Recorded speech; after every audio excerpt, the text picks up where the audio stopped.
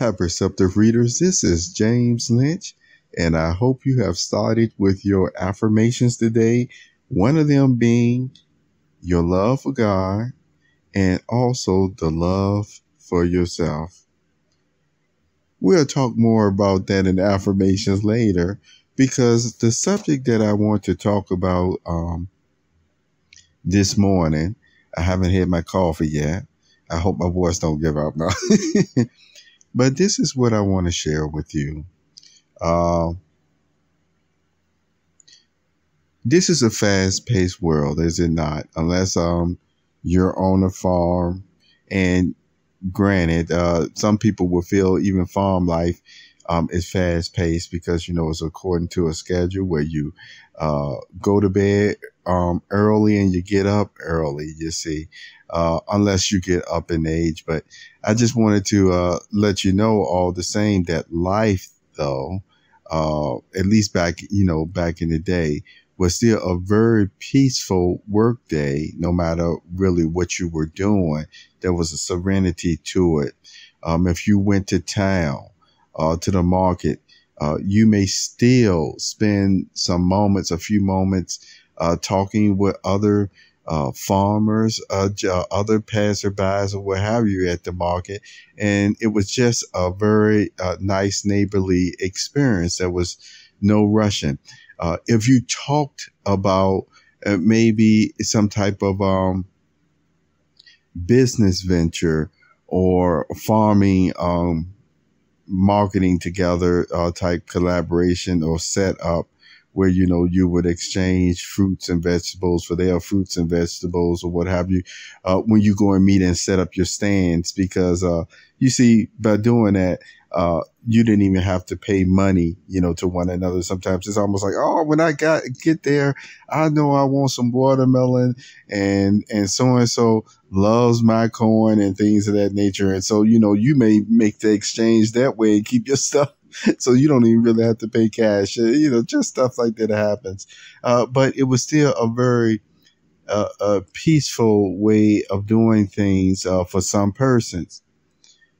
Now, we are in what they call, many of us, the concrete jungle. And in this type of environment, where it would normally take, you will have, it wasn't even considered a luxury like it is today.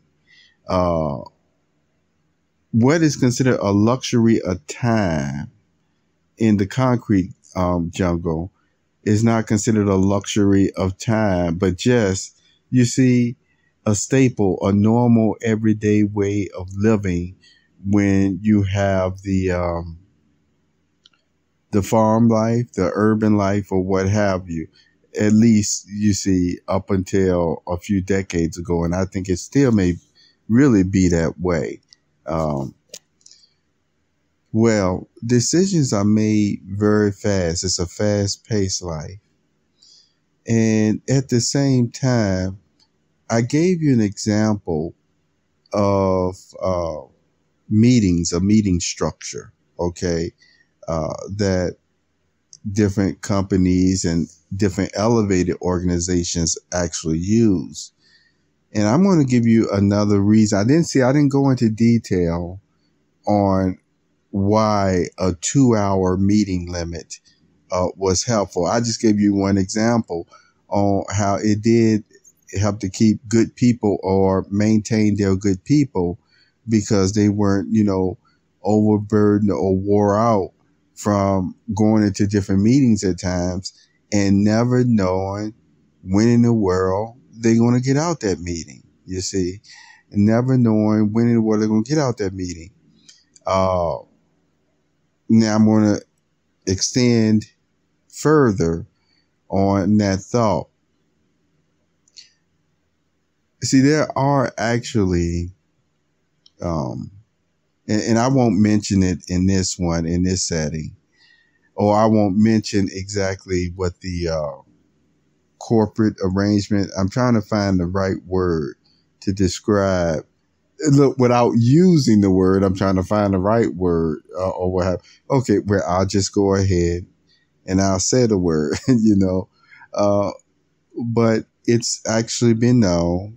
You see, in the entertainment agency, it's also been used in the buying and selling job markets, from automobiles to housing, all sorts of stuff in that way, where it's like, even though humans, let me give you this reference instead of just telling you this.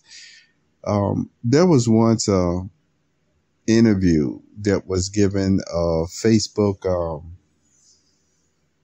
Mark Zuckerberg, yeah, where he was being asked why he keeps things so simple.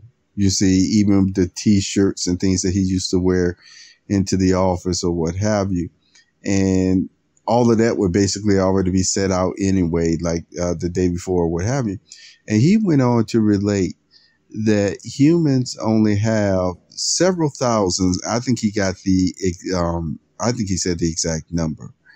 But like several thousand decision making, optimum decision making abilities in their brain each day, basically. So in other words, we said, hey, you got all your marbles. That's what we used to say.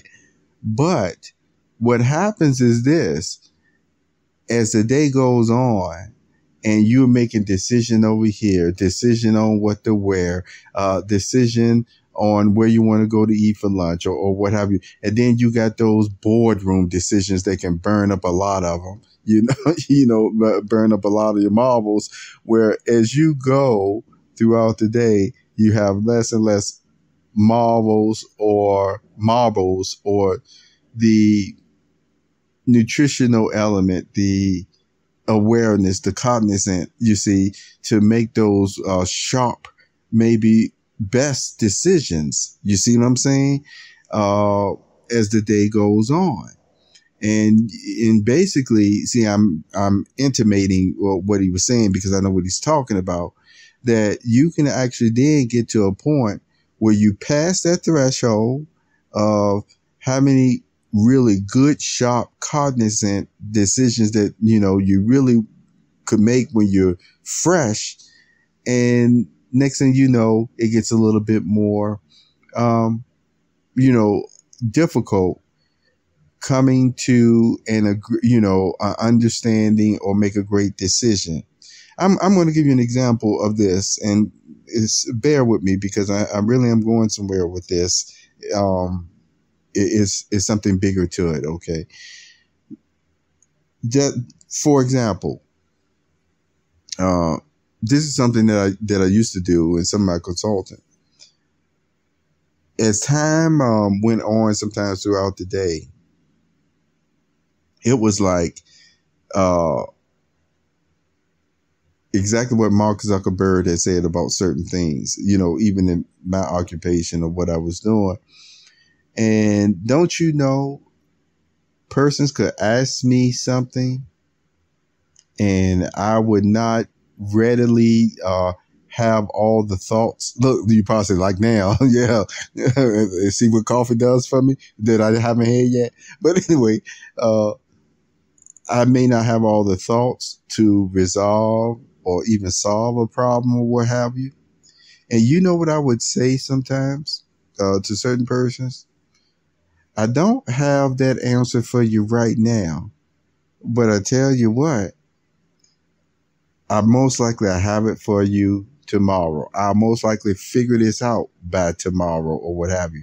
And you know what would actually happen is after, eating and getting a good night's rest and everything, let me tell you, sometimes even in the middle of the night or first thing in the morning, that answer that I may have been struggling with to get to solve this, or would just be the best optimal way of doing something, that just wouldn't come, or I tell you, as we use the expression, to save my life, after 1 o'clock in the afternoon or what have you. It came and it worked and it was the best. And that happened so many times. Well, I'm sharing this with you when it comes to decision making, and I've already used the buying and selling market, the entertainment industry, and other, elevated occupations, why meetings really just, shouldn't go beyond uh, 2 hours if they couldn't help it. Now, I'm not talking about those education centers and, you rent out different hotel rooms and things of that nature where you have those seminars and stuff. I'm not talking about that. No. That's just a nice experience where, you have those speeches in the day and, activities or what have you. And then you eat lunch and stuff like that. Then you come back and you enjoy the rest of the day. No, that's not what I'm talking about. I'm talking about, you see what I'm talking about? Those straight up, business meetings where it's like, look, we're trying to get, we're trying to get some money for this. We're trying to figure out what's the best play for that, entertainment industry, you see, and what's to, houses and cars and things of that nature. I know they do it, but see, now I'm getting to the reason why they actually do it. Okay. Why they actually do it. And you've heard me mention you have some very nice car salesmen, wonderful car salesmen. And, and somehow a lemon still is sold sometimes to people, but all the same. But the technique that many of them do use, it's a wearing down process. It happens in the housing market. It happens in the entertainment industry, especially, where they already know.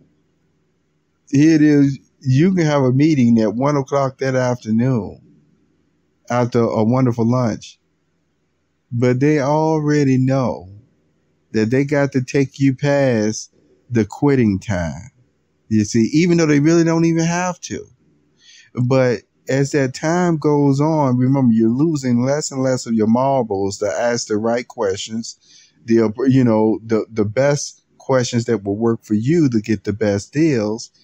And the next thing you know, these meetings are going still into the wee hour the next day morning.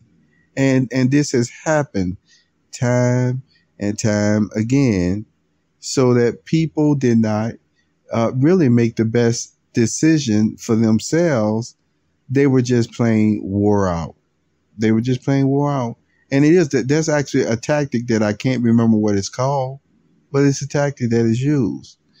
And so I'm sharing all of this with you because of the simple fact you have to do what's best for yourself. And it may look like the ball is in somebody else's court or what have you, corporate America or things of that nature. But you know what? It's not going to do you one bit of good if you say, well, I'm going to get this contract, or I'm going because this is going to give me, or what I've been asking for all my life or what have you. Well, you have that choice, but I say this once and I say it again.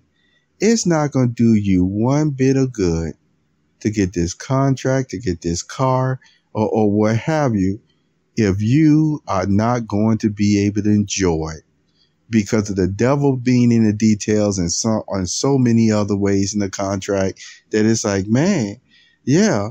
I'm thinking about some persons who have had some managerial supervisor positions before where, boy, when you look on paper, it looked like they had like 1 month, 2 month vacations a year, you see, because the people realize how much they use their intellectual proudness to keep the company running good and great and stuff like that. And so you have 1 month, 2 months vacation a year, and they never get to use it.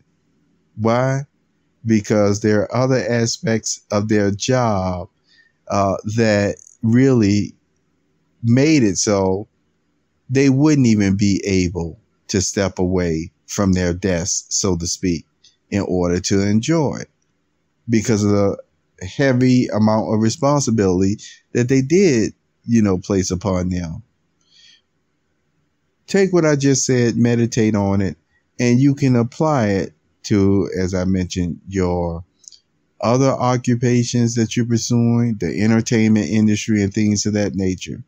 Make sure whatever you are going for, you truly are going to be able to exercise everything that's in that contract, and that the devil in the details in the contract doesn't turn into one of those greater than or less than proposition. So in other words, on one line, they're stating you have this, but then on the other line, it's stating something that is like, but the greater good will overtake that. That's the expression that I'm using here.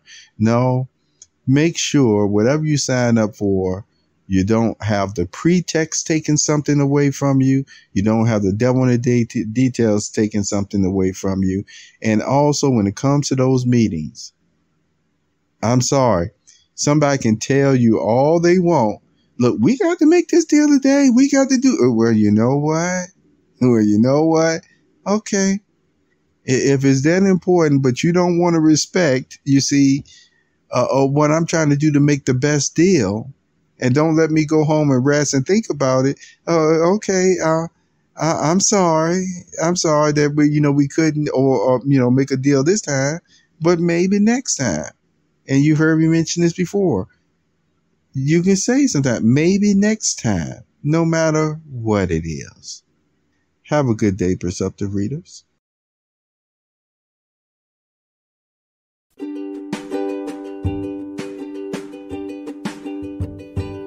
You have just listened to the Perceptive Readers podcast. Remember, until next time, if you read something that encourages you to improve or enhance your life for the better, it becomes your reality.